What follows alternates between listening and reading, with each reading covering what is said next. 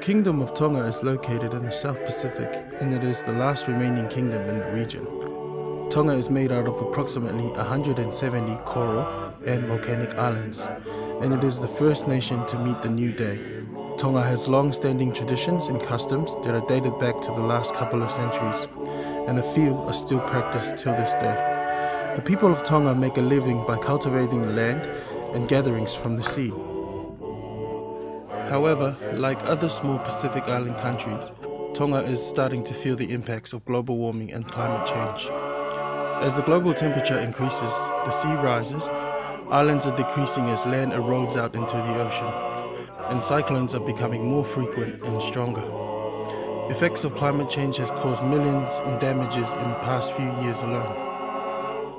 The purpose of this video is to show how traditional knowledges passed down from generation to generation can be used to build resilience and help people adapt to the impacts of climate change.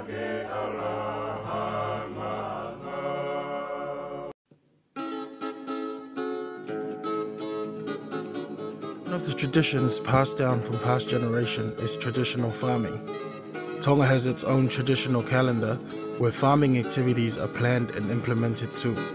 According to the traditional calendar, each year is divided into 13 lunar months, which are composed of 28 days.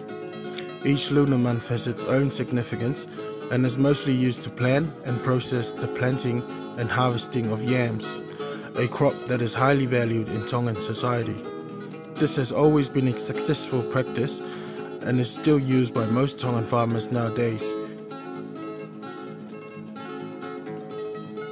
The application of traditional Tongan architecture and traditional building methods can be a vital tool to stand against the impacts of climate change due to the frequent occurrence of natural disasters in the region.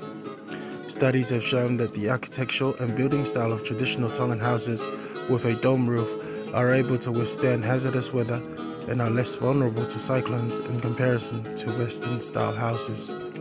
This knowledge and skill has been used by ancient people of Tonga to survive natural disasters with the resources they had. In order to be resilient against climate change, people should work together in order for it to be effective. A tradition that can be adapted to serve this purpose is the cultural support network that has been used in rituals between families and communities. As can be seen during Tongan weddings, funerals, and traditional events, people come together to support each other and thus establishing a bond and support network. The same support network can be used to help those who are vulnerable to the impacts of climate change. I hope you enjoyed this video and let us come together to build a more resilient Tonga.